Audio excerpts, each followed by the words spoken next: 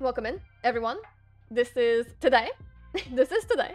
And today I'm gonna be presenting my PhD. It's a real thing that I did. So for the past 4 years, I've been doing my PhD studying sperm whales in the Caribbean, and that's what I'm gonna be talking about today. I made this presentation with a lot of background information. Even if you have no idea what a sperm whale is, you'll be able to follow along. If you have any question, please ask them in the chat.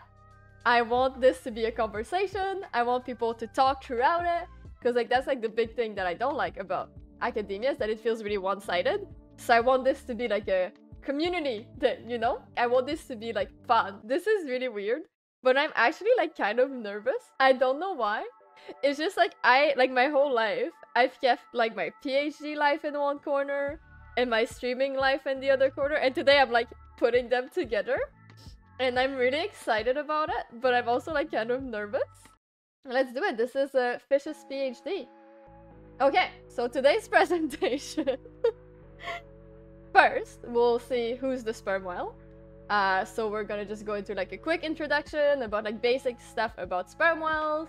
They're pretty cool. I like them. I hope you guys like them. I can show you guys this. Your normal whale has this thing that's baleen, right? So they have this their little head here, and then they have those kind of grove underneath it, right? So that's your average whale. And then when they eat, what they do is that they kind of open their mouth like this, and then all the little plankton gets in, and after that they close their mouth again and they expel the water out, and the plankton stays in, right? So they kind of chomp the plankton, and then the plankton gets stuck in those weird little filters. That's baleen whales. And that's the blue whales, the humpback whales, they're all like that. Sperm whales, instead, they have teeth. So they only have teeth at the bottom of their jaw like this, and they eat squid. Sperm whales sometimes hunt colossal squids, which are almost their size, sometimes bigger. So you literally have in the depths of the ocean sperm whales battling giant squids, just like so. So they're pretty much eating krakens, which is kind of badass. If I must say so myself, it's kind of badass. Sperm whales can dive super far below the surface, so they can eat all the squid they want. How long can they hold their breath? So sperm whales can, so when I study them in the wild, they usually dive for about an hour. So that's an easy everyday thing that they do. So they'll fluke up, go down to dive, they'll stay underwater for about an hour, and then come back up to breathe. They could probably hold their breath much longer. That's their average dive cycle is 1 hour. So I wouldn't be surprised if they could hold their breath for an hour and a half, 2 hours, but I don't think there's clear answer as to the max capability, but the average is 1 hour. Not sure if this is already addressed, but why are sperm whales called sperm whale? It's kind of concerning of a name. Yes. So let me do another drawing. This is your sperm whale, right? They have this big nose.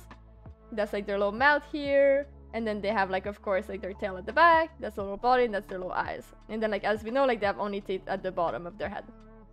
So the reason why they were called sperm whales is that during the whaling era, so when people were hunting whales to get access to their oil, so that they could use the oil to make lamps and to kind of fuel the industrial revolution, pretty much, they targeted sperm whales because in the sperm whale nose, so if you go in the anatomy of the sperm whale, the nose here is actually filled with a thick white liquid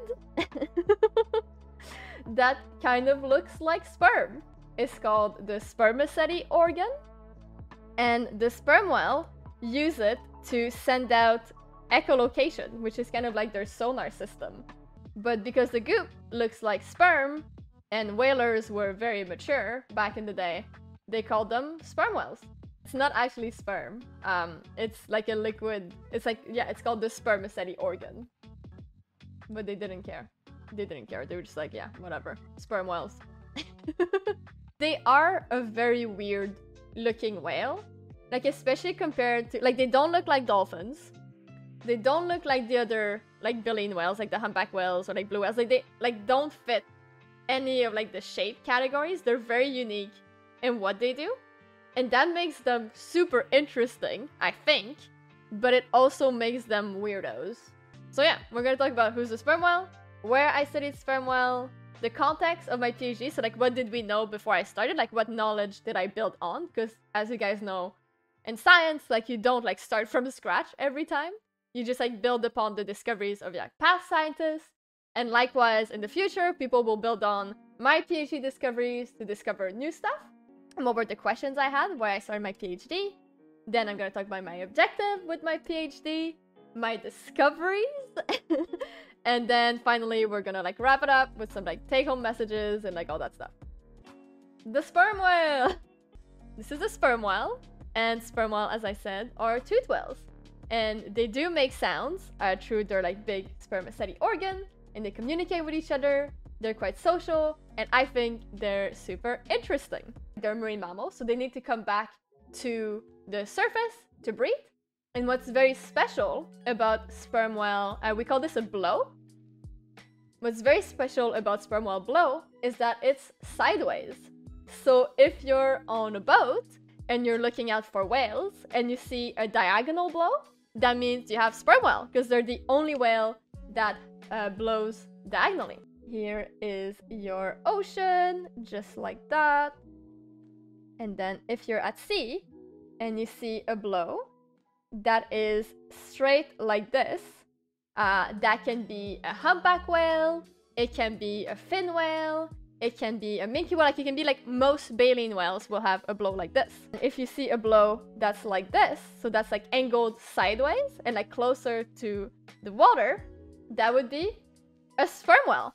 If we go back to the sperm whale nose here, so we have their blow is located on the tip of their nose, like that. And if we look like on the top view of the nose, so like this is like the nose from a top view, so like the eyes are here, the nose is angled sideways on the tip of the head, so when they breathe, it goes to the side. On the other hand, other whales, so for example, if we go back to our humpback whale here, their blows is actually located at the top of their head, like this. So when they blow, it goes straight. And if we do the top-down view with the two eyes here, the blow would be right here. And that's where they would like breathe from. The reason why that is different for the different type of whales is that, as I mentioned earlier, sperm whales dive very deep, so humpback whales will only stay underwater for like 10 to 15 minutes. But because the sperm whales are down for so long, as soon as they reach the surface, they want to take that breath. And because of this, the blowhole, so like that, like the thing that they breathe through, like their nostril pretty much, moved from the back of their head to the top of their head, so that it's the very first thing that reaches the surface. So on average, they stay underwater for an hour, like 45 minutes to an hour is like everyday dives for them. It's like very much like the average that you would expect. So which is a long time. So they do use their eyesight, but mostly at the surface when they're interacting with each other or like looking at boats and stuff. But underwater, what they use mostly, especially when they're foraging and hunting, is echolocation. So if we go back to this little Wi-Fi signal, so they have their own sonar. So pretty much what they do is that they send clicks out. So they like click, which is called echolocation. And based on like how those click, like how the sound waves reverberate back to them, how the sound travels to them, they're able to create this like 3D map of the environment. And that's how they see underwater. Like bats, yeah, bats also use echolocation.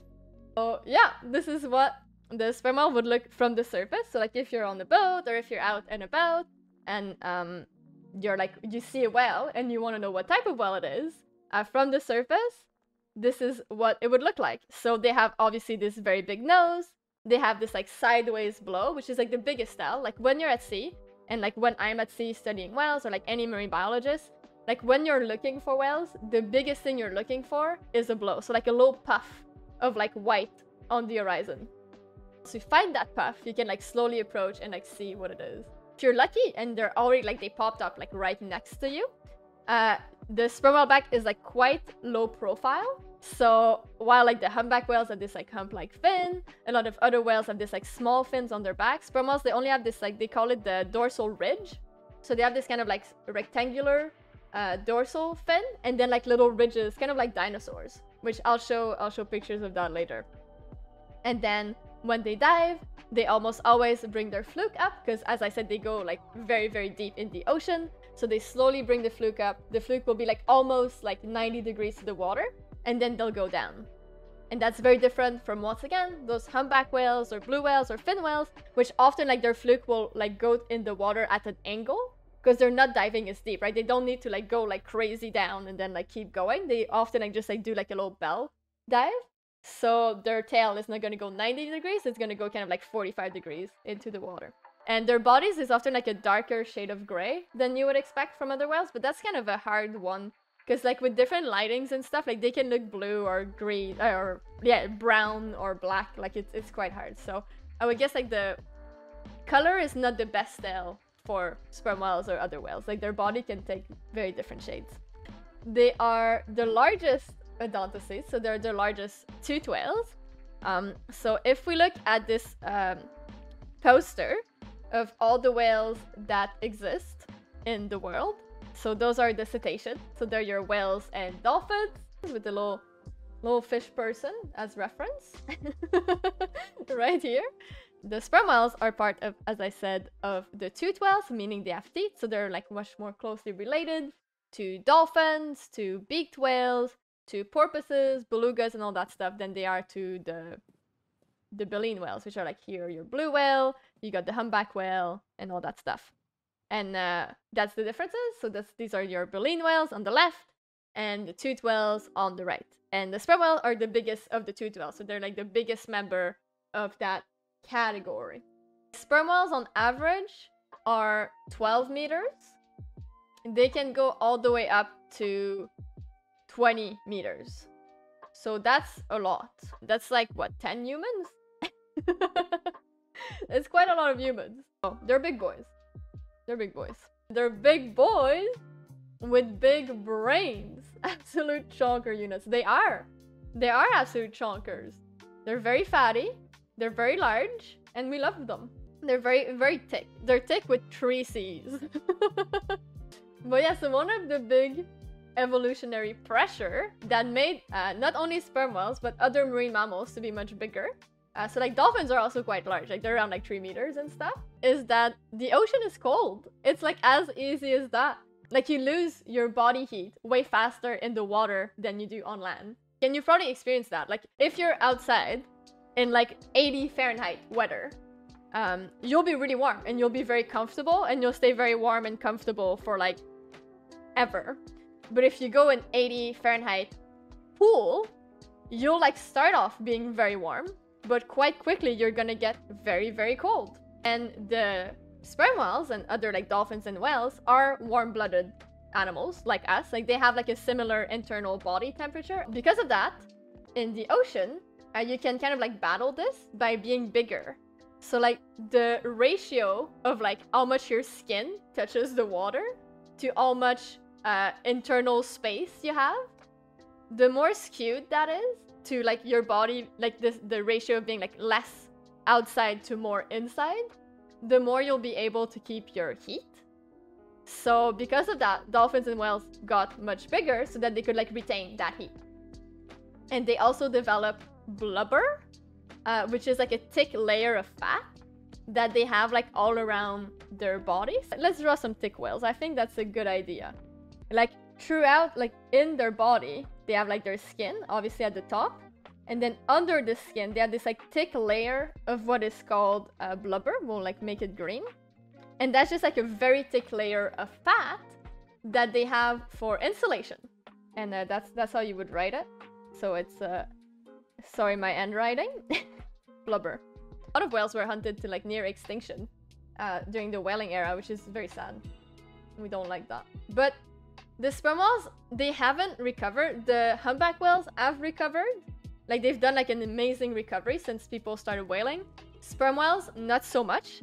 And the big reason for that is that sperm whales have very long lives. So if we compare like a human life to a sperm whale life, it'd be surprisingly similar. So sperm whales live like around like 50 to 80 years on average, kind of like humans. They have babies that are dependent on them for about 5 years, which is, you know, similar to humans. And on top of this, with the sperm whale, and that's something we'll get in later on, a lot of people are theorizing, and my supervisor published a lot on this subject, that the reason why the sperm whales are not recovering as quickly as other animals is that they were socially disrupted by whaling. Grandmothers are extremely important for sperm whale societies. Like, this grandmothers like have all the knowledge, they remember where the food is. If the weather changes, they'll remember like previous instances where the weather has changed and where they went in that case to get food. Like, they're really, really important for the success of sperm whales. And that's the same thing in orcas. There's been a lot of research showing that like orca families that have older grandmothers in their family unit are much more successful than those that don't have as older grandmothers. And that's because they have this like knowledge that they like share with the family. So during whaling, since a lot of grandmothers were killed, a lot of males were killed, the whales' family units got disrupted, and they still like haven't fully recovered from that. And they lost like so much knowledge during the whaling era that they haven't like learned back yet. So that's one of the theories. Like, this is a theory, but it's one of the theories of why sperm whales have been recovered as well since the whaling era as other species of whale, which is kind of interesting. Yeah, grandmas are OP. We love our grandmothers. They're amazing creatures. Like, they have like so much emotional intelligence. They have so much, like, such strong social bonds and friendship, and that's something we'll get into because that was like a big part of my PhD, and that's like the biggest thing. Like, that's the thing that makes me so interested in whales and dolphins, is that they're pretty much like an alien intelligence in the sea, and they have those like strong friendships. They have those like family bonds and like those dramas and like those grudges with each other, and it's so interesting to like see that in a completely different environment that we like barely understand. So yeah, that's why I like this. I studied the whales. Sperm whale brain are 22 pounds. In comparison, human brains are 2 pounds. Like, they're gigantic brains. And what's going on in those brains? You know, like, obviously some of that is used to like echolocate and like maintain this like sonar thing, but like a lot of it is also used for social interactions and like remembering like things and remembering other whales and remembering like stuff, which is really neat. And their brain is also way bigger than other types of whales. So like, if we go back to like this map of like a poster of all the cetaceans in the world, like sperm whales, even though they're smaller than blue whales, their brain is actually much bigger. So even though they're not the biggest of whale, they have the biggest of brain, and they actually have the biggest brain of any animal that has ever lived, which is really cool. They use that big brain of theirs, just like we use our big brain of ours, to survive everywhere on Earth. In the ocean, of course. Sperm whales actually live in all of the world's ocean, from the Caribbean Sea to the Arctic and Antarctic. They're in the Indian Ocean, the Pacific Ocean, the Atlantic Ocean. They're everywhere. Like, they are the most wildly distributed species. So like the species that has like the biggest range of any like other animal in the world, with humans and orcas.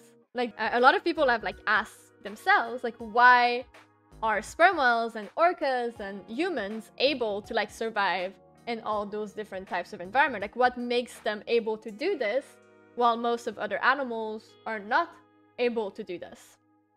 And the first reason is their powerful nose. So as I said earlier, like, they have this like crazy tool, this crazy sonar that's like the most powerful sonar ever. That big nose that is like super unique, and no other animal has like that big of a nose. So they have this like super tool that allows them to like dive really deep in the ocean and eat all the squid that other dolphins and other whales, like most other dolphins and whales, are not able to eat. So they're like super efficient at getting food. Even if you're super smart and you go to this new place, if there's no food, like, you gonna die. They need their snacks. They have that big nose. Sick. We love it. But a lot of animals are really adapted to the environment they live in. A lot of animals, like, you know, like sharks have those like crazy like teeth and jaws and like those like chemoreception things, and like they can like sense the environment and smell a drop of blood and like a bucket. Like, they're like, a lot of animals have those like superpower tools, or like there's like crazy adaptation to like be very good hunters, but they're not like all around the world able to survive everywhere. Like, why are sperm whales able to do that? And the second part of this answer is that on top of having this like crazy tool, they also have a very strong social structure. Like, they also have this like social structure system that allows them to like communicate with each other, that allows them to learn from each other and adapt together to situations and adapt to different environments socially, kind of like how humans did. Like, we didn't adapt to different environments by, you know, totally changing our biology. Like, the big part of why humans are successful is our communities, it's our ability to communicate with each other. So now we're gonna go in and we're gonna see how sperm whales communicate with each other. So I actually have a few sounds of sperm whales for you guys. They're all sounds that I recorded myself, so there's no copyright here. They're mine, they're my whales, they're my sounds. So you guys will see the, I'll stop the music just so that you guys can hear the different sounds that sperm whale makes. So there's 4 different main categories of the sounds that sperm whale makes.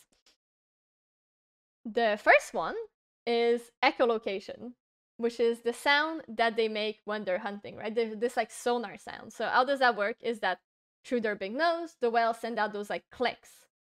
They're sending a click, and then when the click come back, they get information. So they're just kind of like sending this into the world to like see the world and like get information on what's going on. So the big tale of echolocation, like how you can know that what you're listening to is echolocation, is that it's super regular. So it's like always like the same rhythm.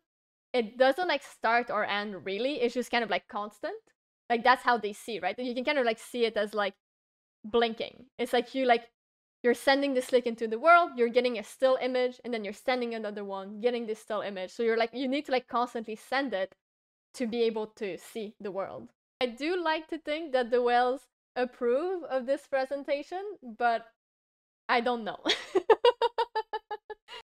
So echolocation. So this is gonna sound like almost like a crackling fire, because you need to remember, like, sperm whales, they have those big communities, they're super social, so like it's really rare that sperm whales are alone, and there'll be more on that later.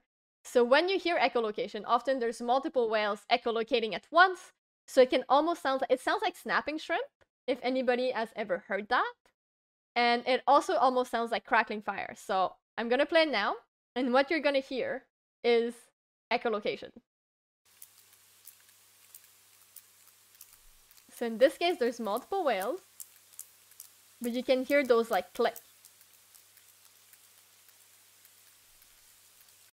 And it's constant. Like, it like just like will keep going. They'll go at it for like hours and hours and hours. Like, it's really, really rare. Like, it almost never happens that whales will not be echolocating. Like, barely ever happens. Because that's how they see, right? Like, it's kind of like, it's really, really rare that you just have like your eyes closed and walking around. I'll go into more details about how I study them, but pretty much I follow them from a sailboat with a hydrophone and a camera. I was in the presence of sperm whales and like following them for 900 hours. Like, that is so creepy. And we didn't follow the same group for 900 hours. Like, we do usually stay one day with a group of whale and then we leave them. We are like super careful in not disturbing the whale. I mean, like, we're scientists, like we want to learn about the whales, but we don't want to disturb them at all. So usually we'll like find whales, spend a day with them, and then we'll let them go and like find another group of whales, spend a day with them, and then like keep going. We do find the same families over like years, you know, like you'll encounter the same group of whales over like in different times, but we don't like follow the same group for like 900 hours. Now the second sound that they make is called a clang. And this is pretty much just like one super loud click. That's it. It's just one very loud click. And the thing that's very interesting about the clang is that it's only made by mature males. So like old male sperm whales. They're the only one that make it. If there's only females around, you won't hear it. Babies don't make it, adolescents don't make it. It's only large, mature males that make the sound. And it is so loud so loud, you can hear it from like super far away. So in this clip, there's going to be echolocation in the background, because once again, every time there's sperm whale, you hear them echolocate. But on top of the echolocation, so on top of that like little like crackling fire sound, you hear like one like clang. It's just like one like loud click. And I chose a clip that's not too loud, because it can be like very intense if it's close to you.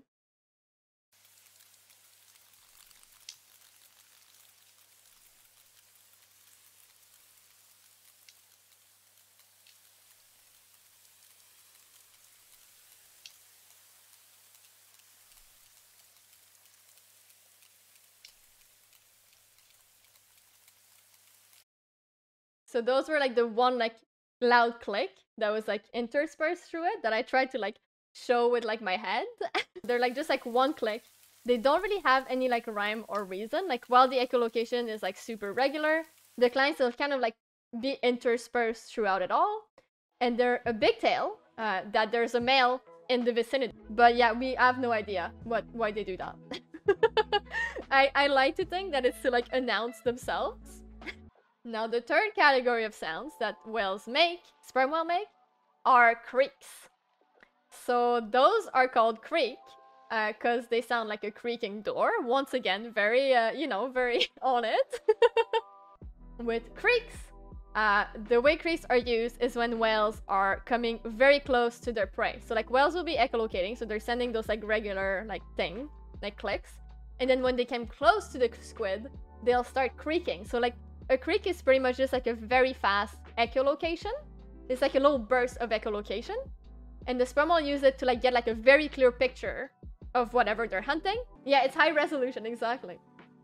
So they like, that is a thing that scientists also use, because if you only listen to the whale, and if you hear creaks, it means that they're like honing on the prey, or they're like, they have a reason to like want better resolution of what they're seeing. But also, what's very interesting about creek is that not only do they use them when they're hunting, but they also use them when they're socializing. So when whales are at the surface and they're socializing with each other, and maybe they're like rubbing onto each other and like chatting and stuff, sometimes they'll creak through it. We don't know what it means when they use creak when they socialize. It could have like another like hidden meaning that we don't know. Or it could just be so that they get like a very picture of each other as they're talking to each other, pretty much. But they use it differently. So if they're hunting, they'll like echolocate normally, then they'll creak once or twice, and then they'll go back to echolocate normally. So like it's assumed that they either like caught their prey or like the prey escaped, but they don't have need for it anymore. But when they socialize, they'll just like put it in there. So it's kind of interesting. Let's listen to those creaks. So it'll be like a is like kind of what it sounds like. It'll be like you'll have once again the echolocation in the back, and then it's gonna be like a little creak.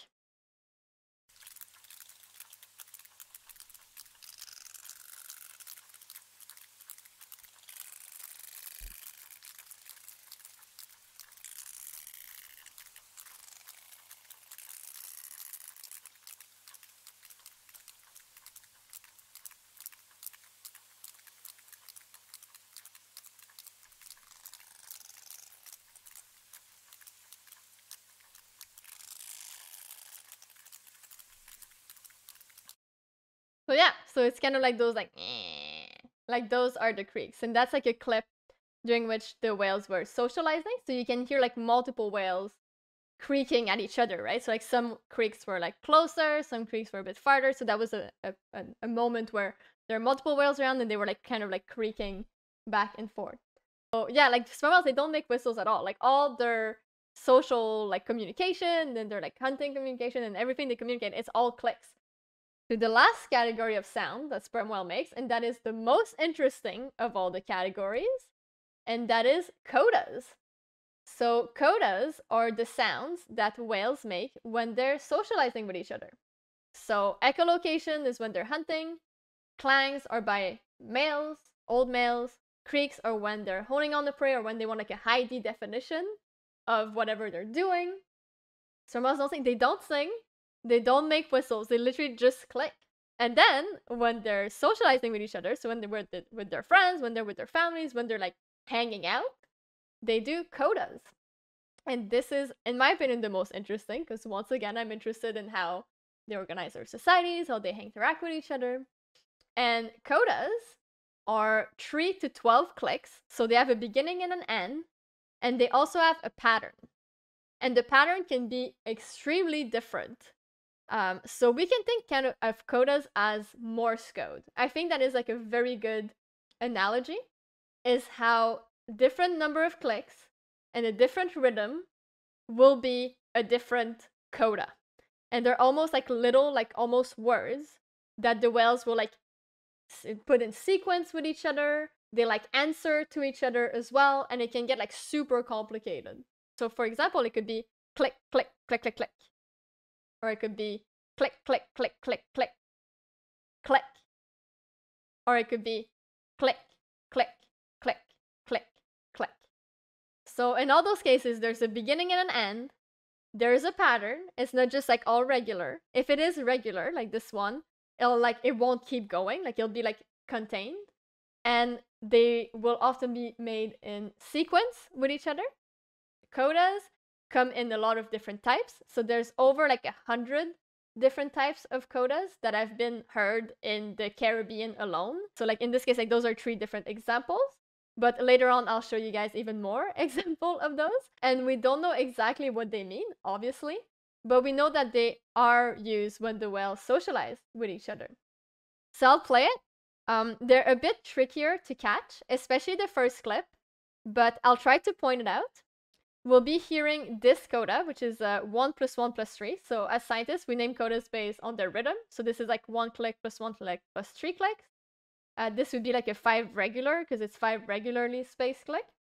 But in the clip we're about to hear, we'll hear the 1 plus 1 plus 3, which is click, click, click, click, click. So you'll hear the echolocation in the back, which is like this constant, like crackling fire, like thing. And then on top of it, you'll hear click, click, click, click, click. And then there'll be a pause, and then they'll do it again. So that'll be the first click. If you don't get it, let me know. I'll try to point to it as we hear it.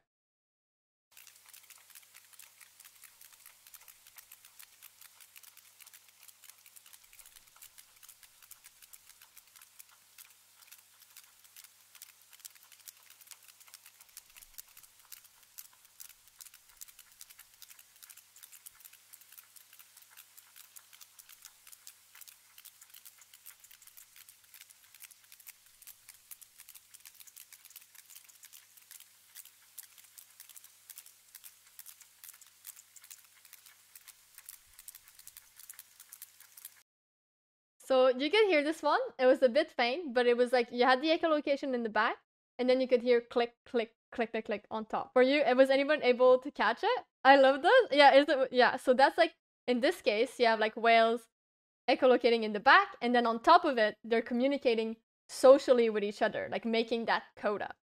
For my PhD, I went through those 900 hours of recorded sperm whales, and I would just like in 30-second chunk, like I had an Excel sheet that like went on forever.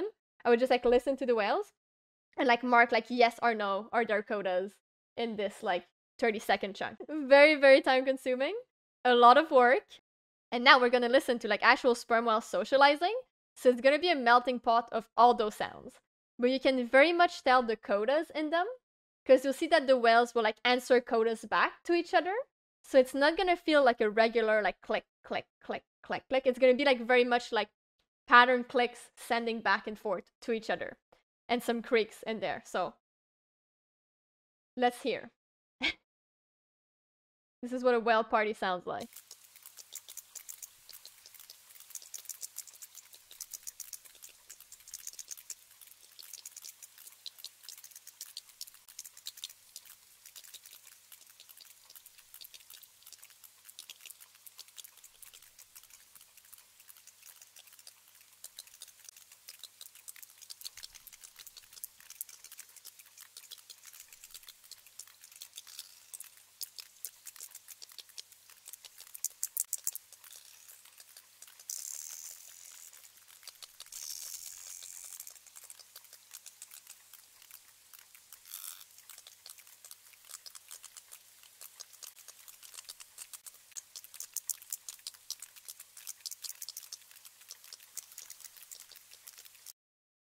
yeah, so there was lots in there, and that was a lot of different codas, right? Like we had like the click, click, click, click, click. We also had like click, click, click, click, click. We had like some like, then especially I couldn't do 900 hours. So, yeah, so that's when whales are socializing with each other. So they're making different types of codas. They're answering to each other. They're like making them one on top of the other. Like we don't really understand how that works, but that means that they're socializing. Like they're obviously like talking to each other. And I don't know if what I just shared with you guys is safe for work. I hope that it is, but I have no idea. So if there's any whale in the chat, I'm sorry if I offended you or if I like kind of like gave some of their like secret family recipes or something, but it's okay. So yeah, if we go back, that's our sperm whale, biggest brain in the world. They live in all of the world's ocean, and the reason why they're so successful is that they have this like big old nose that they're able to, that they use to like hunt for squid like super successfully. And then on top of that, they have this like complex network of like family and friends that they can like learn from and communicate with. So that's what we're gonna go see next, is the social structure of sperm whale. So the first big division in sperm whale world is between male and female. So male and female sperm whale have completely different lives, like full on. There is a lot of sexual dimorphism. So while female sperm whales will like max out at around like 10 to 12 meters, the males can go all the way up to 20 meters. They're huge. They're huge. So there's a lot of sexual dimorphism, and there's a lot of social differences between male and female sperm whales. So the females will stay in the warm waters all year round. They don't migrate. On the other hand, when like a male sperm whale reach about like 8 to 12 years old, so when they become teenagers, the male will like leave their families, they'll leave the females, and they'll slowly make their way up north. So the light blue areas here are the areas where male sperm whales live. And when the males leave their family units, at first they'll form a little gangs, which are called bachelor schools. So it'll be like a bunch of like different males will kind of like stay together and like make their way north slowly. But as they get older, they get bigger and bigger, and they get less and less social. So by the time they're like all the way in the Antarctic and all the way up north, they're gigantic and solitary. And then 15 years later, when they're in their late 20s and 30s, they'll go back south to reproduce. So they actually kind of go on this like crazy pilgrimage, and we know so little about this. Like there is literally so little information about why males leave. Like, are they getting kicked out of their families? Are they choosing to leave? When do they know to come back? We don't know. Do they come back to their families, or do they go to like somewhere else? We have no idea. We literally don't know anything. But we know that they move a lot. So one of the whales that I've seen, one of the males that I've seen in the Caribbean, so right here, right here, traveled from the Caribbean to Iceland. Like that is a lot of ocean for one whale to go through. So in some areas of the world, you can only see male sperm whales. So in Nova Scotia, you can see sperm whales, but you only see males. And same thing in BC, actually, where I am now. And in other parts of the world, so you can see mostly females, like in the Caribbean, but also males on top of it. So it really depends where you are in the world, what you're gonna see. But the big tell as to whether you're seeing a male or a female sperm whale is are there other whales around? If there's lots of other whales around, it's a female group, it's a family of females. If it's alone or in pairs, it's probably a male. But it could, and if it's really big, it's probably a male. And also they make those like clang sounds, right? It's really hard to follow the male sperm whales because they're in like such crazy open ocean. We don't really understand their movements. So how we know that like the same whale goes one way or another is just based on like lucky photos. So what about the female social structure? So we know that the males leave, they form those little gangs of other male sperm whales, and then they become solitary. But the females that stay in the warm water year round, they have some dramas. Let me tell you, they have some dramas. So let's see what the social life of a female sperm whale looks like. And that includes also like young males. Like as I said, the males only leave when they're teenagers. So young males also like follow this social structure. And then the females follow this social structure their entire lives. So here you have your sperm whale. But as I said, if you're a female sperm whale, you're never going to be alone. And that's because sperm whales are matrilineal, which means that females will stay with their mothers and their grandmothers and their aunts their entire life, forming matrilines. So if you're a female sperm whale, you'll literally live with your mom and your grandmother your whole life. Like you'll always be within each other's hearing range, which is about 8 kilometers. But beyond that, 1 or 2 matriline of sperm whales, so 1 or 2 families of sperm whales, so like, you know, like genetic family, will be part of what we call a social unit. So this is the basal structure of sperm whale families. Like this is like the core unit. Sperm whales that are part of the same social unit will always be seen together. Like if we, like as scientists, like if we come into an area and we see like one individual of a social unit we know, we can assume that all the other whales from that unit are there right now, within hearing range, so like within that like 8 kilometers. And if we don't see one of the whales, it's like a really, really bad sign. Like it means like probably something like quite unfortunate has happened. They forage together, they socialize together, they travel together, like always with each other. And that can be either one family or 2 families. On top of that, social units will sometimes join up with other social units, so like one family group joining up with another family group for a few hours to a few days to form a group. So we can think of groups as family friends. So like you go eat with them for a bit, you hang out with them for a bit, but they're not like always there. And then on top of that, and that's where the drama really begins, we have in the same area, you can have multiple social units, so multiple of those families that are always together, part of a vocal clan. Now, a vocal clan can include like hundreds to thousands of whales. Like it doesn't mean like being part of a vocal clan doesn't mean that you know like every single whale in that vocal clan. But instead, it means that you'll only hang out with whales from your own vocal clan, and you will avoid and not associate, like not hang out with whales from different vocal clans, even if you live in the exact same place and even if you encounter each other. So families literally only hang out with families from their own vocal clan. Males leave the crazy female social structure when they're teenagers, and when they come back, they reproduce across vocal clan. So while the females don't hang out ever with other whales from different vocal clans, the males will reproduce with both. So the genetic diversity is the same for everyone. Like they're not different genetically from each other. Like they have the same genetic, but there's this like cultural divide between them. And now we can tell vocal clans apart is that they have different dialects.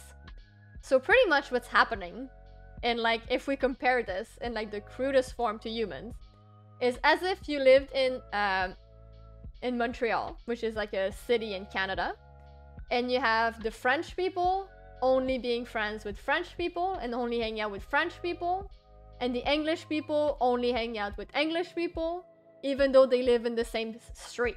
And in that case, like in humans' case, like there's like a case to be said, like, well, maybe they can't understand each other. But in the case of sperm whales, we know that they share some of their dialect, some of the codas that they use. So those sounds that they make socially are shared between the vocal clans, but some of them, a few, aren't. So there's specific codas that a vocal clan will make that is literally only heard from whales in that vocal clan. And we'll get more into that. It's like if you make this like patterns of click, we'll hang out with each other. Like even if I don't know you, it's like, okay, like we're part of the same thing, like gotcha. And if you don't make that sound, it's like, oh, you're part of that other gang? Like, no thank you, I'm out. In the Caribbean, we have 2 different vocal clans of whales. The first one is the EC1 whales. EC stands for Eastern Caribbean. So yeah, Eastern Caribbean 1. And I have some recordings of those clicks, so you guys can like hear the differences. So what it sounds like is click, click, click, click, click.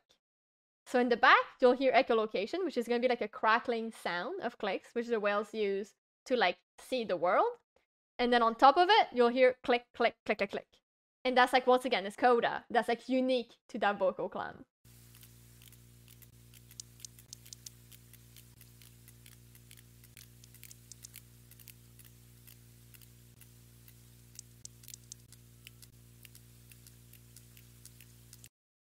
Yeah, so like there's 3 there. So like you could hear like the crackling fire, like the echolocation, and then on top of it you could hear like the click, click, click, click, click.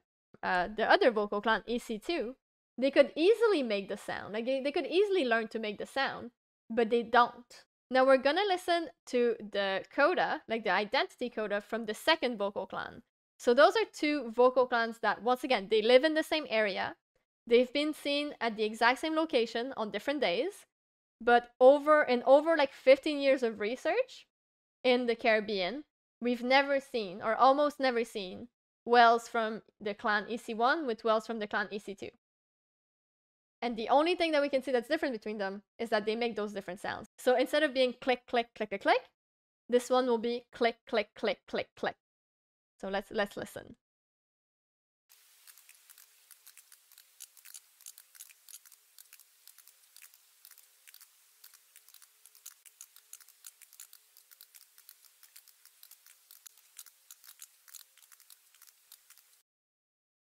So instead of being like click, click, click, click, click, it's click, click, click, click, click.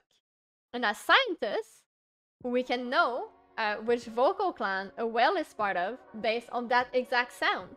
So if we're just like sailing around looking for whales and we hear click, click, click, click, click, we know that the whales around us are from EC1.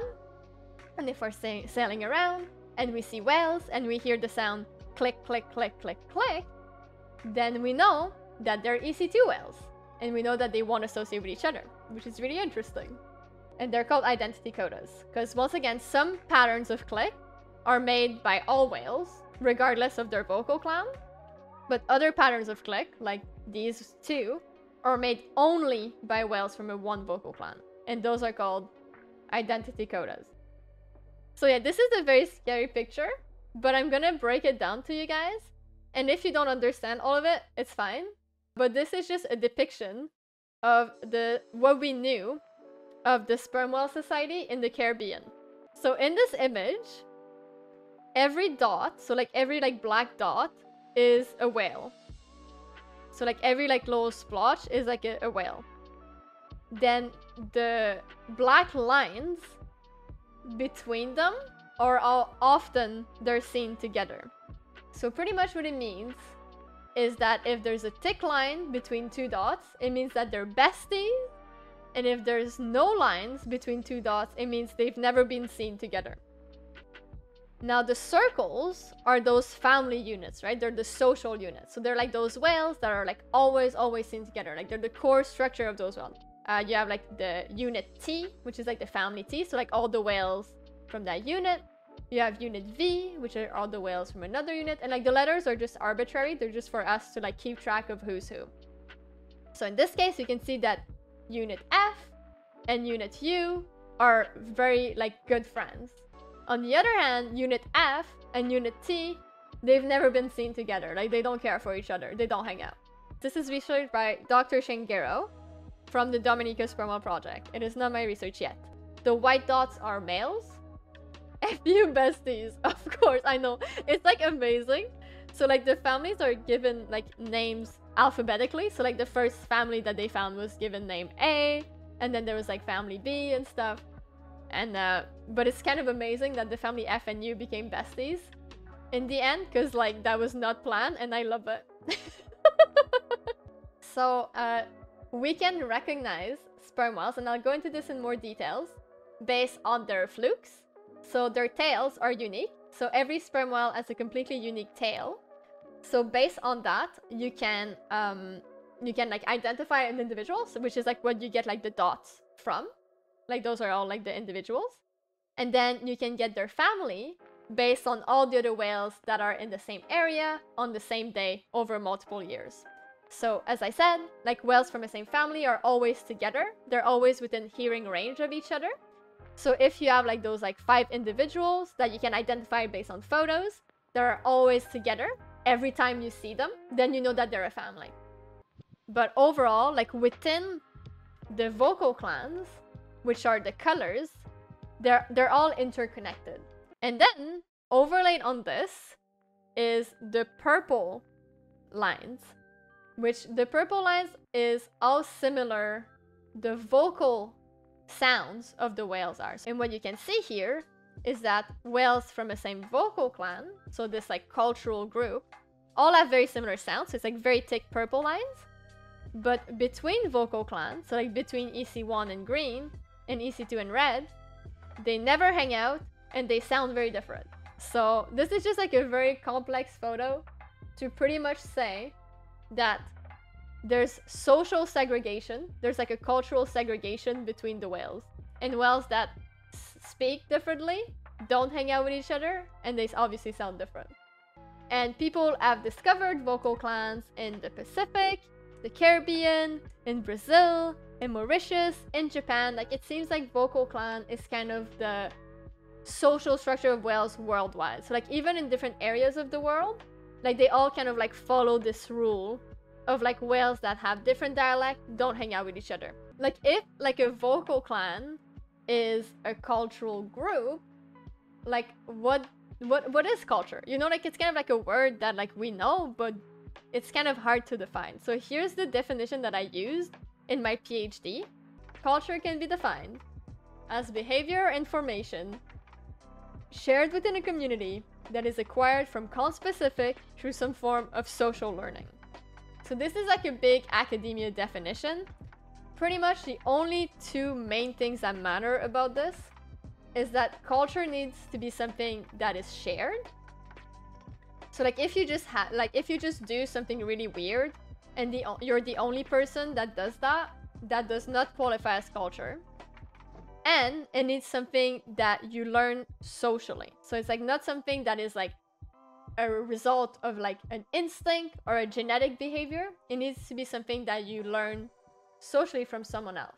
And like when I'm saying like socially learning, it's not only like having someone tell you like this is how we do it. It's also like being able to like observe other people and be like, okay, this is accepted, this is not accepted, everybody here is dressing this way, or everybody here is saying this thing, so I'm gonna dress this way or say this thing. Like a lot of it is just like observing others, but it's still social, right? Because you're still like socially like interacting with a person that's doing an action. Culture is everywhere. Like human culture is absolutely everywhere.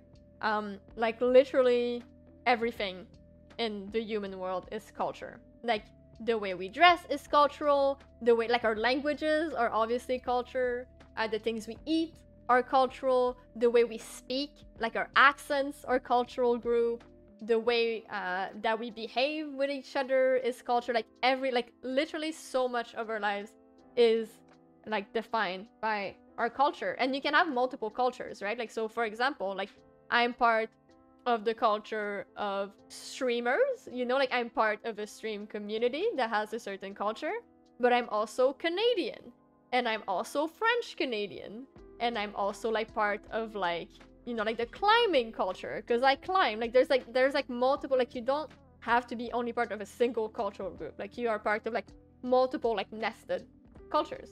Yeah, fish, like I know, like people speak different languages, like they eat different foods. Like I don't need to have a PhD to know that. Like you've wasted 4 years of your life.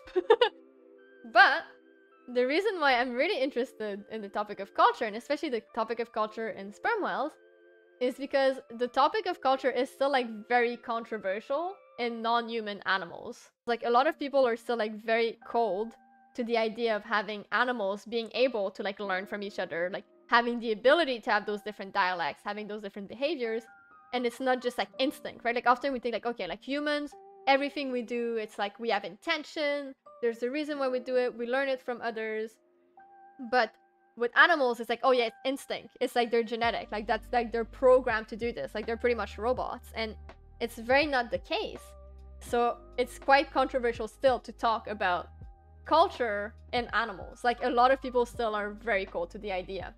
Even though we have evidence of culture in our closest relatives, the chimpanzees, in the other great apes, like the orangutan and the gorilla, in monkeys, like capuchin monkeys, in dolphins, of course, and toothed whales, like the sperm whale, in baleen whales, like the humpback whale, in birds, there's a lot of evidence of culture in birds, a lot of evidence of culture in ungulates, so in like bighorn sheep. This very much like anthropocentric view of the world, where like humans are like the pinnacle of like the world, and then like animals are like beneath us, and they're just like not quite as smart as us, or they're just like not the same as us, and like, oh, like animals would never like think or like have emotions or culture, like that's a human thing, and it's not. And like there's evidence of culture in bees, like there's evidence of cultures all around us, like so many animals have cultures to an extent. I mean, it's not always as intricate as it is in humans, but it's still there. Like, it's still important to acknowledge it, and it still like impacts the way that they behave and they live. Now let's talk about where I study sperm whales, which is in the Lesser Antilles or the Caribbean. We're getting into my stuff now. Like, this was like background information, now we're getting into the PhD. So this is the Caribbean, the Eastern Caribbean. This is what it looks like. And this is the Lesser Antilles. So at the top here, you have St. Kitts and Nevis, then you have Montserrat, Guadeloupe, Dominica, Martinique, St. Lucia, St. Vincent and the Grenadines, and then Grenada, which are like islands in the Caribbean. And until my PhD, the sperm whale research was done in Dominica, which is an island in the middle of the Lesser Antilles, and it was led by the Dominica Sperm Whale Project, which are collaborators on this PhD project as well, and they're fantastic. And for 15 years, the Dominica Sperm Whale Project has studied sperm whales in Dominica. So like they've been here like every year, they go out, they look for whales, and they just like gather that data. And that's where we got like that diagram from earlier. But for my PhD, I actually extended that area to englobe all of the Lesser Antilles. So the lines that you see on this map are actually the transects that I followed on my boat. So pretty much like I was sailing a boat on these lines back and forth until I found whales. And then when I found whales, I would like gather information on them. So we went from one island to all these islands. So we like greatly expanded what we were looking at. And I did that over 2 years. So in 2019 and 2020, I did 8 two-week surveys. So I would go like at sea 2 weeks at a time, go look for whales and come back, get water, and then get back out. So I did that 8 times. So this is the sailboat that I used, and this is St. Lucia here, which is the port that we launched from. When we're at sea, we do 24/7 monitoring of whales. So we have like shifts, and people wake up, and we try to look visually for whales, but more importantly, we listen for them. So as we're sailing along, we like carry this like big hydrophone. I'm there, that's me. And these 2 pixels are me right there. Every 30 minutes, we go down on the boat, we listen, and then if we hear sperm whale sounds, we try to track them. But pretty much we're stalking whales, as we said earlier. And this is how we do it. So here's our boat here. So we have like a little sailboat here. And at the back of our boat, we have this long 100-meter long cable that we're like towing behind us. And at the end of this cable is a hydrophone, which is like just like pretty much like a mic, an underwater mic. And we're recording from this mic all the time. And what's very important about this mic is that it actually has 2 mics on it. One at the front and one at the back. And then that's recording on like a computer that's like running on the boat. Now, when we hear sperm whales or any other whales, we can tell where they are based on where the sound is coming from. So here, let's say that the sound is purple. If the whales are in front of the boat, this is a whale, it's beautiful, and they're making sounds like this, like in all directions, this microphone will pick up the sound first. On the other hand, if the whales are behind us here and they're making sounds once again, this hydrophone will pick it up first. So pretty much, based on like this layout, we can know whether the whales are in front or behind us. So based on that, we can either like keep going or we can like backtrack. When we hear whales, we like get on them based on like those directions, so like front or behind. And then we follow, and if we find them at night, we'll follow them all night because we can't take photos. We'll follow them all night. And then when the sun rises, we'll start taking photos of them because once again, you can tell a whale's identity based on its tail because they're all unique. And then we'll spend the whole day with them. And then once we spend like a whole day with a whale, then we leave. And then we go back on those like little transects and keep going to find another family of whale. So yeah, when we study whales, what we do is we take GPS. So like while we're sailing up and down, and this is like the actual like GPS of our boat. So when I was like, that's all like the lines, like the, you know, like when you go for a run and your like Apple Watch shows you the run that you did? That was my PhD version of that. We also record the whales. So that's once again a photo of me working. So that's like the software that shows us the clicks and whether they're in the front or in the back of the boat. That's what a hydrophone looks like. So this like microphone that we put in the water. And yeah, so we're just like pretty much like towing this big old thing and the whales are being recorded on it. And then we record it from the computer. And finally, we identify the whales based on their flukes. So every sperm whale tail is unique. So in this case, what we do is when the whales are at the surface, they're breeding. And when they're at the surface, you can only see their back, kind of like that first photo that I shot.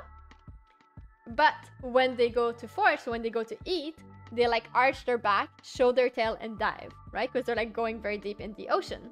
And when they do that, if we take a photo of their tail, we can identify the specific whale that it is because every tail is absolutely unique. So for example, this is one tail, this is another one, and yet another one, and yet another one. So not only are the shapes of the tail different, but they also have little chunks taken out of them. For example, like this one has like an open middle, this one is closed. So you can like tell them apart over like multiple years. Like this one has like this part missing. And that way you can like recognize which whales it is. So you can like track them over like years, over months using this and over like a lot of like the world, like a lot of distances.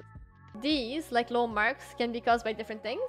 So some of them are caused by other sperm whales, like when they're like socializing, and like others can be caused by dolphins or pilot whales or other like marine mammals that like can be like biting them sometimes for unknown reason. Caused by human like fishing gear. So for example, like this was probably a propeller cut. Orcas also eat sperm whales in the Caribbean. I've seen that firsthand. So so some of those marks could also be from orca attacks that the whale survived. But it's really rare that the whale has a clean fluke by the time it's an adult. Now let's get into this. My PhD. When I started my PhD, this is what we knew. So I started from this like large data set that was like gathered over 15 years of research in Dominica by the Dominica Sperm Whale Project. Shout out Shane, we love you. 250 sperm whales in the area that they knew were from 21 different families. And they had identified 2 vocal clans, so 2 like groups of whales that had different dialects that didn't hang out with each other. And those were EC1 and EC2 for Eastern Caribbean 1 and Eastern Caribbean 2. And those are the ones that we listened to earlier. Now, when I came in, the objective of my PhD was to first understand how vocal clans interact in the Lesser Antilles. So from the Dominica research, they knew that there were 2 vocal clans, but one of them, EC1, was very well known and often encountered. And the second one was very much a mystery. Like they only knew 2 families from the second vocal clan. In fact, until like 2016, they had no idea the red clan existed. Like they assumed it was just the green clan around Dominica. And then they discovered the red clan and they're like, wait a minute, there's another clan here. Like it was like very much like a mystery clan. So I came in and I was like, this is cool. Like, I want to understand, like, who are those whales? Like, do they have different behaviors? Like, what's their deal? Like, what's the red clan's deal? Like, we know nothing about them. Like, let's investigate. And in order to investigate that, I was like, well, if that clan is never found around Dominica, maybe we need to increase where we're looking, right? So, like, what's in the white square here is the research area of around Dominica. And then for my PhD, I actually did research around all of this, like where the lines are. I was like, we need to find that red clan. We need to figure out not only what's their deal, but how do the red clan and the green clan interact with each other in the Lesser Antilles. My second objective was to understand how different they were from each other. So we know that they have different dialects, they make different sounds, but are there other differences between them, right? Because as we said earlier, like being part of a cultural group is not only like the way you speak, but it can also be the way you dress, the things you eat, like the way you interact with other people. Like, what are the like social norms of this like newer clan that we know nothing about? How animal culture impact animal lives, because once again, that's still like a fairly controversial topic, and I kind of like wanted to make like a big statement that it shouldn't be controversial, and it's most definitely happening. So I have like a concrete example of like that is how like this like cultural clan divide affects sperm whale behavior. I wanted to show that culture does matter for conservation, and we'll go back on this later, but how it's important to recognize that animals have those cultural groups so that we can protect them better. So now we're getting into my big brain findings. First and foremost, what I found was that there are way more whales in the Caribbean than we first thought. For 15 years, the Dominica Sperm Whale Project goes out, they take photos of whales, and over 15 years, they see 250 whales. In 2 years, I discovered 147 new whales. So I almost doubled the total number of whales that we knew in the Caribbean in just 2 years, which is wild. And on top of this, those 147 new whales are part of 23 new families. Why is that? Like, our protocols are the same. Like, what is happening here? And this is what it looks like, right? So like that's like the total number of whales found over time. So like starting in the 1990. And then we can see that the 2 years that I did research, it's like kind of plateauing before then. And then my research is like, phew, like there's way more than we thought. Now, if we look, and this is very scary picture, like I will break it down, guys. I promise. I will break it down. We will make it true. I promise. So this is kind of like when we break down the dialects of those whales, right? Because we had all those new whales. Like, what kind of sounds are they making? Like, we need to understand. Every line is a day with a family of whales. So like that's just like this line, for example, it's me on my boat with a family of whales for a full day. So that's like the vertical of it. And that's just like the like scary graph at the top is like how similar they are to each other. So for example, like these 2 days, whales made very similar sounds. Like it sounded almost the same. And that's like just the name of the units, right? So like this day was with unit like family F, this day was with family F and U, this day was with family A, this day was with family T. So like that's just like the name of the families at the bottom. The horizontal lines are the actual sounds.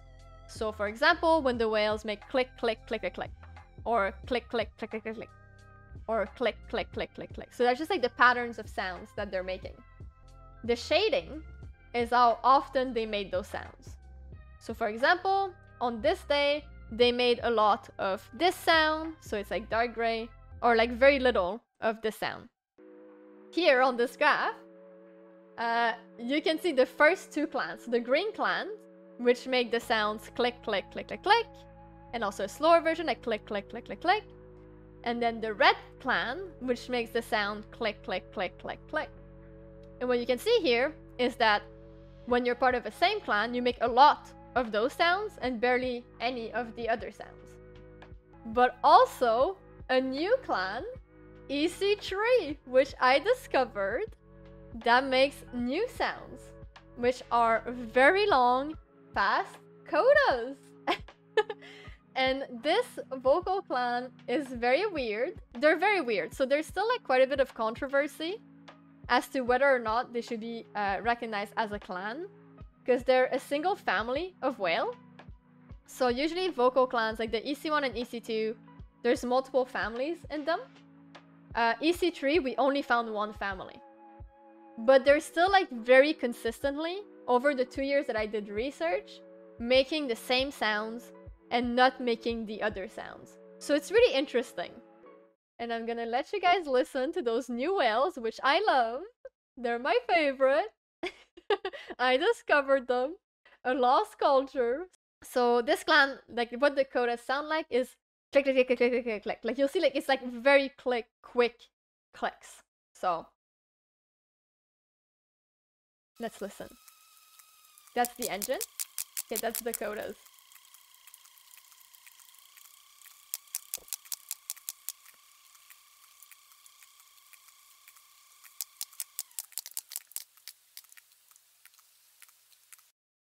So yeah, so that's what it sounds like. So it's like those, like, there's the engine in the back a bit, then you have the echolocation, and then there's the like tick, tick, tick, tick, tick, tick, tick, tick, tick. Exactly, so they sound super different than the other whales, which is cool. If they've studied whales for 15 years in Dominica, how come they never encountered that third vocal clan in 15 years? And like, as I said, like, it's not that my methods were better or I was a better scientist, like far from that. We had like the exact same protocol. It was the exact same, like, we're part of the same research group. Like, it's not that I was like, had like a special something that came in. Like, it's literally, we did something that allowed us to find all those other whales. And maybe the most important of my discovery is that vocal clans have very different distribution in the Eastern Caribbean. They just live around different islands. Because research was mostly done around Dominica, they mostly encountered EC1 whales. Even though, for a whale to swim from Dominica to Martinique would only take a couple of hours, and we know Pacific sperm whales move thousands of kilometers and like they're quite nomadic. In the Caribbean, sperm whales stay around the same island, so the whales that we encounter in Dominica are different than the whales in Guadeloupe, they're different than the whales in St. Kitts, and they're different than the whales in St. Vincent. Like, as soon as we would sail into Dominica, we would find all the whales that we already knew. And then as soon as we sailed out of Dominica, it'd be all new whales. There's like EC1 families that had never been seen before that we found in St. Vincent and St. Kitts. And that also explained why that red clan, or like the EC2 whales, were super rare in Dominica, because they live in Martinique and St. Lucia, where people were not studying them before. Beige is the Caribbean. The gray is the movement of sperm whale in the Pacific. Every like day, they move hundreds of kilometers, and over years, they move thousands of kilometers. Since we didn't know about the Caribbean, when they started the research in Dominica, they just assumed the same, and because they can, sperm whales from Dominica would move hundreds of kilometers and thousands of kilometers as they do in the Pacific. Why not? Like, it makes sense. Like, they can do it. We know that whales do that. So why wouldn't they? But they didn't. In fact, in the Caribbean, which we can see in beige here, they barely move at all. They're not ocean nomads, they're island specialists. Our assumption was wrong. We assumed that the whales in Dominica were like a good sample size for the Caribbean, and it wasn't. And on top of that, because the vocal clans have very different islands that they live off of, that means that EC3 and EC2 had never been seen in Dominica before, because only, or like mostly, EC1 whales are off of Dominica. I'm showing that your cultural group, so like the vocal clan you belong to, is really important. It like really affects your behavior, and it affects where you live as a sperm whale. So the idea is that if you're a Pacific whale and you're born in a Pacific whale family, you learn from your mother, you learn from your grandmother, you learn from your family that we move. Like, you know, every day we make it happen. We swim those 100 kilometers, like we eat that squid and we like keep moving around. Like we have this like knowledge of the entire area and we just like move through it, and like that's the way we do things. But then if you're a sperm whale born in the Caribbean, you look the exact same. They're like, no, for us, we stay around that island. This is a good living. We have our friends here. We have our little life. We have our food. We don't need to go crazy, and that's the way we do it. So around the Galapagos, where a lot of the research was done in the Pacific, like the food might move around much more, so the whales have learned to move around to adapt to the food, while in the Caribbean, the food might be much more reliable off of the islands, so the whales have like learned to stay off of the same island over multiple years, or allowed them to have a more sedentary lifestyle. But I was really interested when I saw this map, and I was like, oh my god, this is wild, that why Martinique and St. Lucia, why Dominica, Guadeloupe, Antigua, St. Kitts, and St. Vincent, like why are the vocal clans only around, like segregated this way, right? Like, I mean, it means nothing, Dominica, to those whales. Like, it's a land. Like, they don't go on land. Why are they like only staying around the same island? Like, I don't get it. And why are like EC1 whales only around those islands and EC2 only around those islands? And at first I was like, oh, well, maybe they eat different things, you know, like, but there's no difference as far as we know, which is like very little research. But as far as we know, as much as I could find, there's no difference in squid species across the different islands. So they don't eat different things, as far as we know. So then I looked into that a bit more. And especially, it seemed very weird to me, because like, you have this weird little patch of EC1 here. Like, it would make more sense that, like, that little patch in Martinique and then St. Lucia and Martinique be red. You know, like, why is it, like, interspersed like that? It seems, like, annoying to, like, have to deal with those guys you don't want to, like, see. So, I had two main theories. First, that the different vocal clans were habitat specialists. What I mean by that is that maybe the Green clan learned to hunt squid in underwater canyons. And like maybe the EC1 whales like were like, okay, this is our way of life. We hunt squid in the canyons. And they like came up with this like great strategy to hunt squid in the canyons. And there's way more canyons in Dominica and Guadeloupe than there are in Martinique and St. Lucia. So because of that, like because there's more canyons around those islands, that's the islands that they're around. Because they have this like specific foraging strategy. And then the Red clan forage a different way. Like maybe they forage using like steep walls instead. Or like plains, and they have like another strategy, and there's more plains in Martinique or St. Lucia. So that was the first theory, that they use different environments to forage, like to hunt. The second hypothesis was that what we're seeing is a result of site fidelity. So in this case, the whales stay around the same island their whole life, because that's the island where their family is. That's the island where they grew up. That's the island where they learn to forage, regardless of how they do it. And that's the island where they know that all the other whales they encounter around that island will also be part of their same vocal clan, of their same culture. So in order to test that, I did habitat models, and I'm not gonna get into the nitty-gritty of it here because it's really complicated. But pretty much, I looked at a bunch of different environmental things that could be different between one island and the next, to see if those, like, you know, if the islands used by the Red clan were different than the islands used by the Green clan. And like, okay, are there more canyons in the Green islands? Are there less canyons in the Red islands? Is the current faster? Are there like more, like, is it more turbulent? Is it less turbulent? And what I found is that there's actually no real difference between the islands that are used by the Green clan and the Red clan. They're kind of the same. And because of that, it's most likely that those differences in distribution are like entirely cultural. It's like literally like, this is our neighborhood and this is where we live, and therefore you shall live here as well. Often when people talk about animals, it's like they follow their food. But in this case, it's yes, they follow their food, but on top of that, they have this like cultural difference that also impacts where they are. So what could have happened is, and this is all speculation, but let's say you're EC1 whales and you just moved to the Caribbean from somewhere else. You come here, you start having your own dialect because you're like unique and you're all part of this family. And then maybe you stay around Dominica because there's like food reliably there. It's great.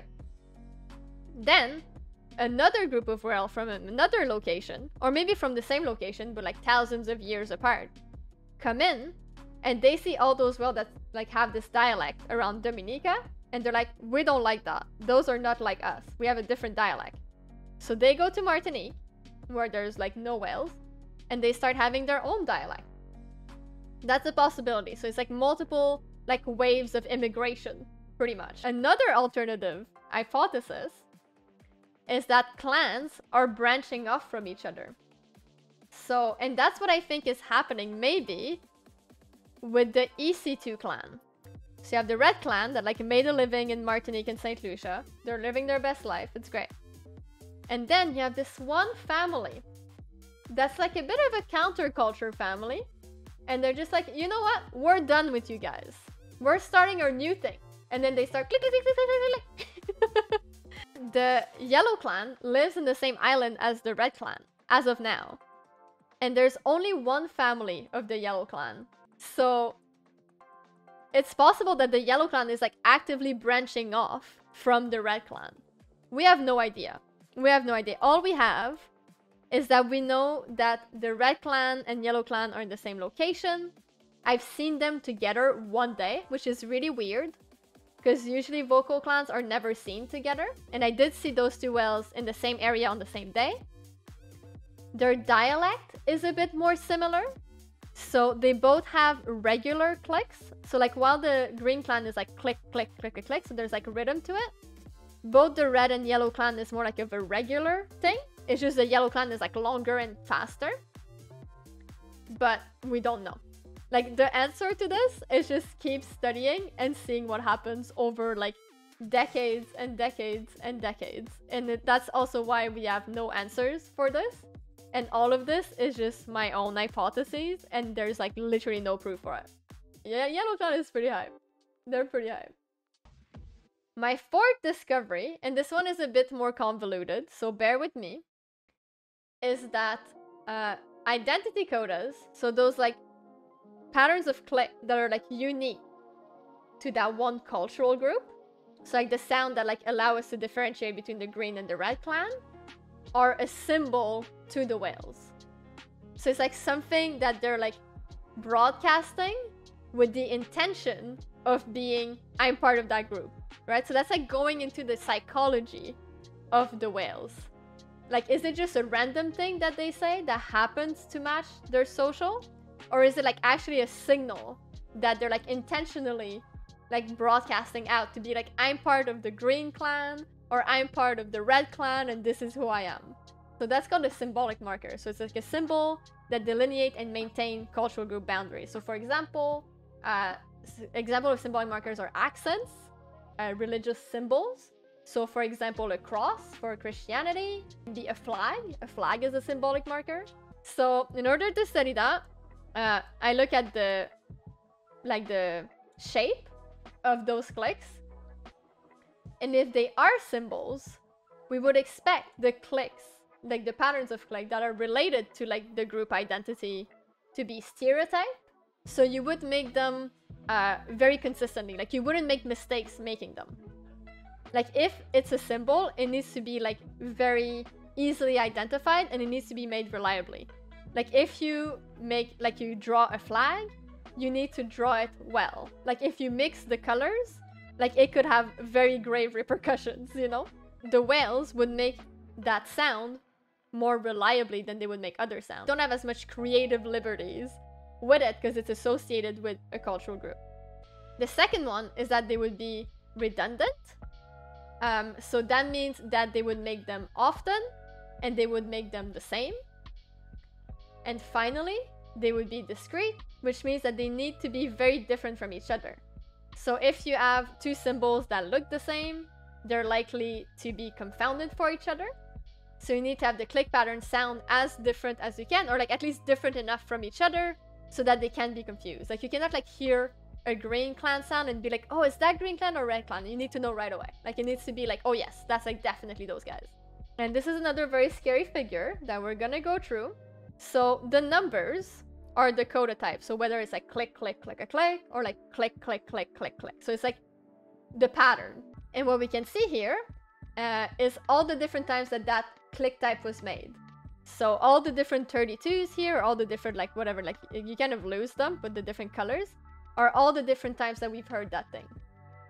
And then the circles around them, so it's like kind of like the shape of the coda in like language space, which is super abstract. But what we can see very clearly is that identity codas, so the codas, like those sounds that are specific to a single vocal clan, so like specific to the green clan, or the red clan, or the peach clan, or pink clan, are much smaller than the gray codas, which are the codas that are made by, like, that don't have this like cultural significance. They are made much more accurately than other coda types. So like if you make the coda 32, which is like whatever, a click, click, click, click, you can be way less accurate when you make it. Like it doesn't matter too much. But if you make the vocal clan one, you need to be like very precise. Like you are way more precise when you do it. And that means that if they're spending all this energy to like say something very accurately, it probably has more meaning. At least that's what I'm assuming. We can also see that the colored cluster overlap way less with each other than the gray clusters do. So like the gray clusters, like they're all on top of each other, which means that they could be confounded with each other. Like they could be confused, like they sound similar. But the colored ones, they're all like very much away from the other color ones, which means that they sound very different.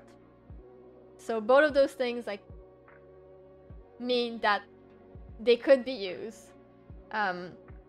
They could be used for identity.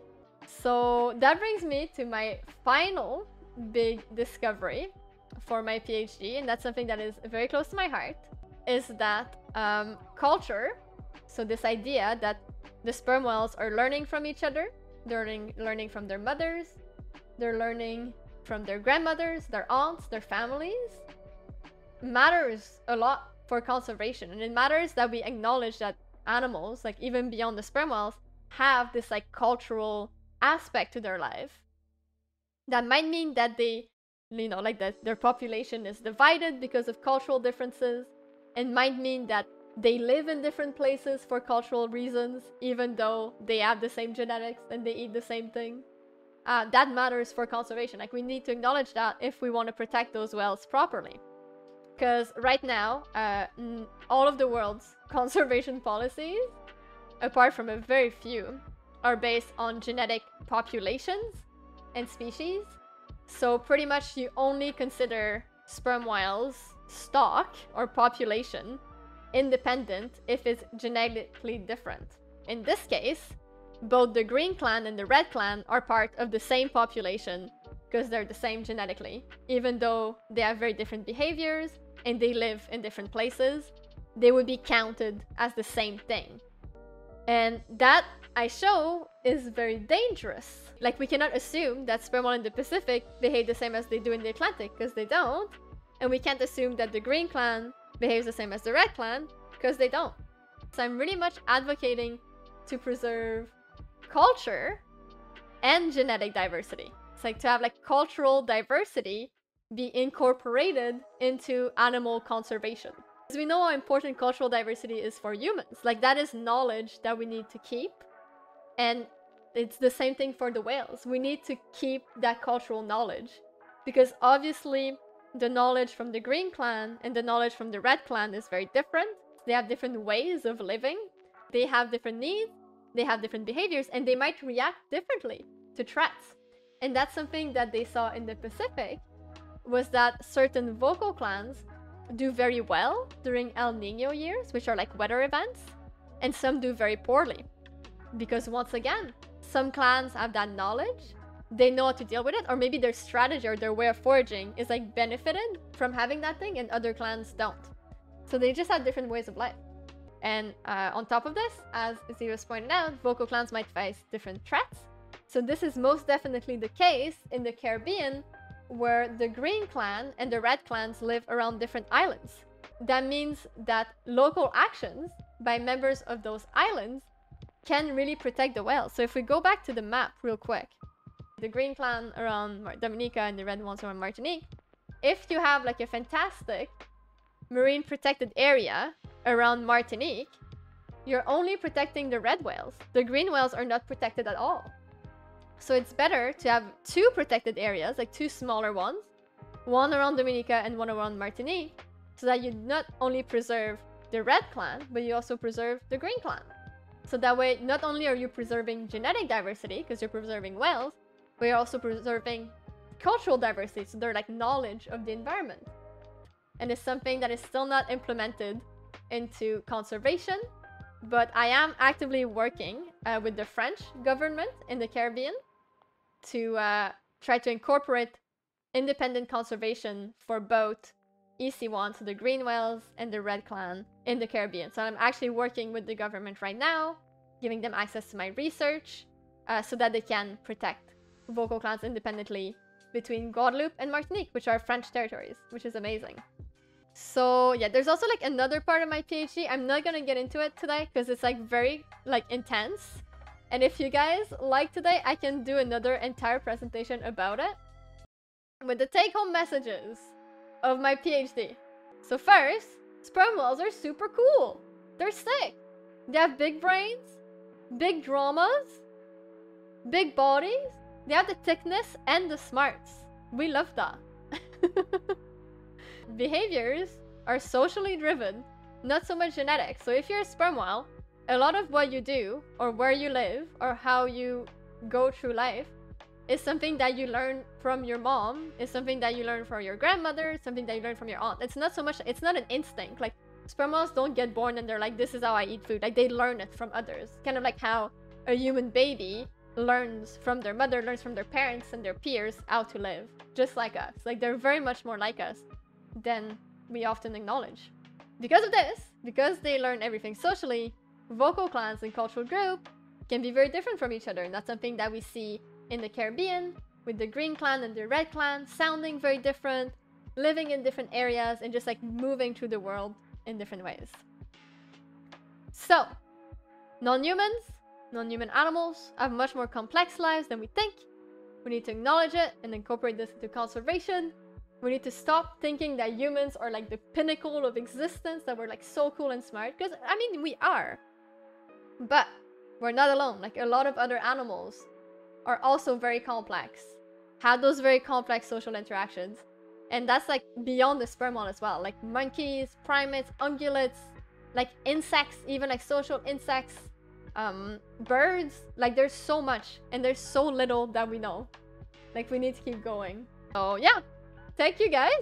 This is just to acknowledge the funders of my PhD research. So as I said, it's funded by National Geographic Society, NSERC, which is the Canadian government, Animal Behavior Society, and AGOA, which is the French government in the Lesser Antilles, as well as all the people that helped me along the way. So my supervisor, my collaborators, and the volunteers that either helped on the boat or doing data analysis. So thank you.